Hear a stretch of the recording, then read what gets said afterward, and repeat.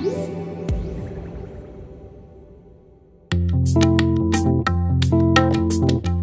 are here at the South Hall at CES 2019, checking out Audio-Technica's brand new headphone lineup. They've got a bunch of new headphones at the show. We're going to give you a quick tour. Here we've got their first new wireless in-ear for CES 2019 and the year 2019.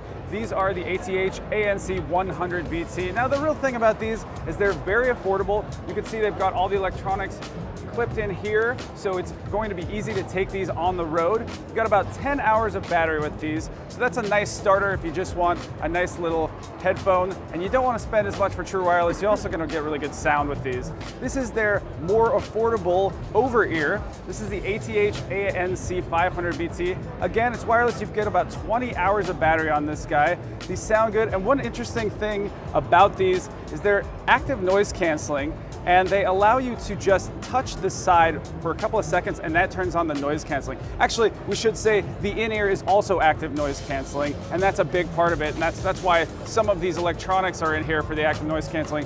But this is cool. You just put them on and you touch the side and then it goes into the active noise canceling. And then at the top of the line is the ATH-ANC900BT. It's a $300 headphone, a little pricey, but it's 35 hours of battery. Again, it's got that cool active noise canceling touch on the side. They also have separated acoustic chambers. You can actually see in here, it's like at an angle there, and it's meant to sound more like speakers.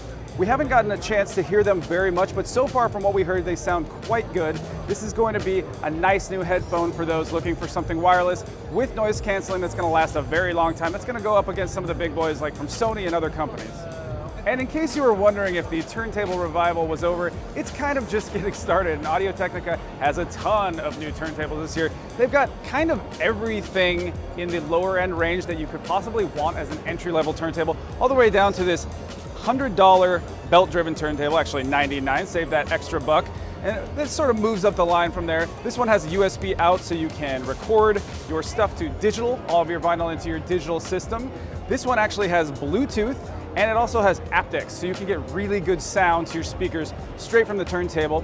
And then this one is also the same version as that, but it has the headphone here. It's not Bluetooth, but it does have the headphone output, and that's the first time they've had a headphone output in these turntables. So it's a really nice variety of all these different entry-level turntables. The other thing that's cool about these is they all have preamps, so you don't need to have a phono preamp on your receiver or amplifier, but they can also go out to phono. So if you do have a phono, you want to use that, you can do that as well. Now, this is also really cool. This is the update to one of the most popular turntables of all time, the LP120X.